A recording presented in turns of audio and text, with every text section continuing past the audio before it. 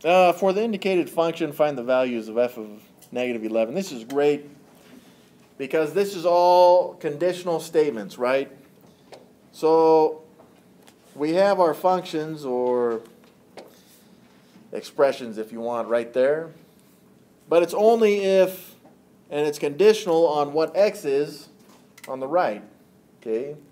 So in other words, if x is negative 10 or less than negative 10, then we're going to use this expression to solve. If it's between negative 10 and 6, then we're going to use this expression.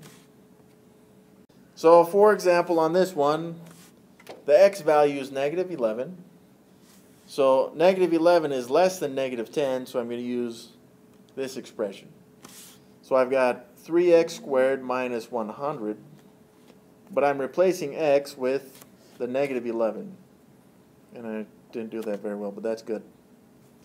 So I've got 3 times 121 minus 100. That's not the absolute value, too, sorry. So what is that? 363 minus 100, which would give us 263. So f of negative 11 equals 263. Well, what about when x is negative 4? Well, that falls in this range, so I'm going to use this expression here. So I've got f of negative 4 equals x cubed, but x is negative 4. So that would give us a negative 64. You can put that in the calculator. So.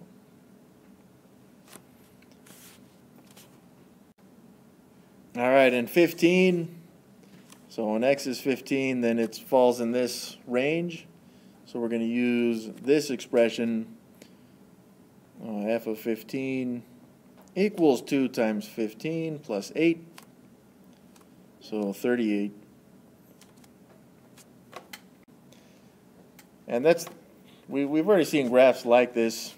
So where x is negative 10, we got 3x squared minus 100. I mean, maybe you're looking at something like this. But then it stops at 100, where x is 100, so we'd have a closed circle there. And then from x cubed, where it's negative 10, then it opens up back. You would open up maybe somewhere up here. I may have that completely wrong. And you're really confusing me. Okay. Well, the graph may look, sorry, something like this. We've seen something kind of like that before. All right, so what about f of 6? Well, see how this one doesn't include 6 in that one, right? So that means that I can ignore that one because 6 is not included because it's not equal to it. It just needs to be greater than 6. This one does include 6 though right here because it's x is less than or equal to 6.